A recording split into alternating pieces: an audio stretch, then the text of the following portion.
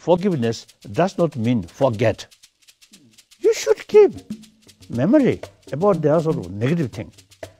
But because of that, there is possibility to develop anger or hatred. That control, that is meaning of forgiveness. Almost natural response is when I'm hit, I hit back. When you have been refined, you put yourself in the shoes of the other. It is totally wrong. The practice of tolerance and practice of forgiveness is signs of weakness. Totally wrong. 100% wrong. Or 1000% wrong. Oh. Isn't it? Yeah, well, I mean, this forgiveness is the sign of strength. Isn't it? Absolutely.